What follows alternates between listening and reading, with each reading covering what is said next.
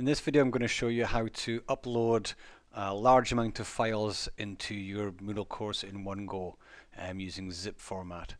If we go back to the course we've been working on, so in my first section we've got interactive whiteboards, and I've got a load of documents on my desktop that I want to upload into this, so we'll have a look at those first of all. So we see here I've got a folder called interactive whiteboards, and inside that folder we've got activities to try out, handouts, and technical specs. I'll move that down there. And so then inside these folders we've got some documents, PowerPoints, graphics in there, and so on. So I want to get all this up into my interactive whiteboard section. So what I need to do now is, on this interactive whiteboard folder, I'm going to create my zip file. So I right click over it and choose send to compressed folder. And this will create a file with the same name but has zip as its extension. Okay, so I'm going to go back into Moodle now. Okay, so I want to upload this folder, or upload this zip file, but I upload it as a folder.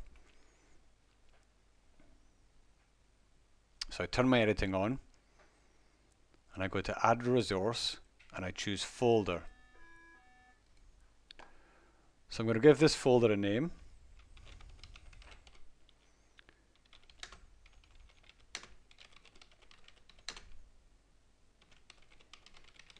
So I'm going to call it interactive whiteboard documentation.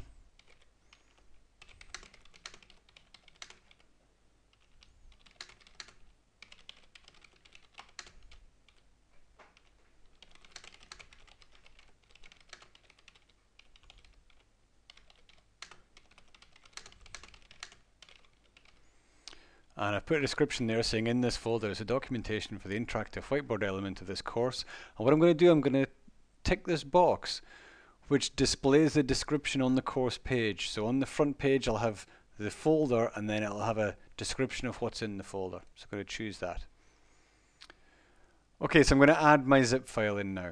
So I go to add, which again brings up the file picker that we've seen so far, and I want to upload a file. And I'm going to browse to my zip file that I created. So if I'm on my desktop, we should find a zip file there. There it is, interactivewhiteboards.zip. So I'm going to open that one and upload that. Okay, now this is the crucial point. What we do, instead of just saving this and going back to the course, next to the file there's a little icon like this, and we've got to click on that icon and choose unzip. So now this has created the folder here. So we've got the zip file and we've got all the files unzipped in these folders. So I can now delete this zip file. So again, I click on this icon and I choose delete. And yes, I'm sure I want to delete this file. So all we have left now is this folder with interactive whiteboards. And now I can scroll down and save and return to my course. And so I'll go back up and I'll turn my editing off. And so here we are here, interactive whiteboard documentation, and there's my description. In this folder is a documentation for the interactive whiteboard element of this course. And then when we click into here, we can see the different folders, and they're broken down. So if I can minimize these. There, so we've got interactive whiteboards, activities to try out, handouts, and technical specs, and I can click to open any of the sections, and then we then click on any of these to download them.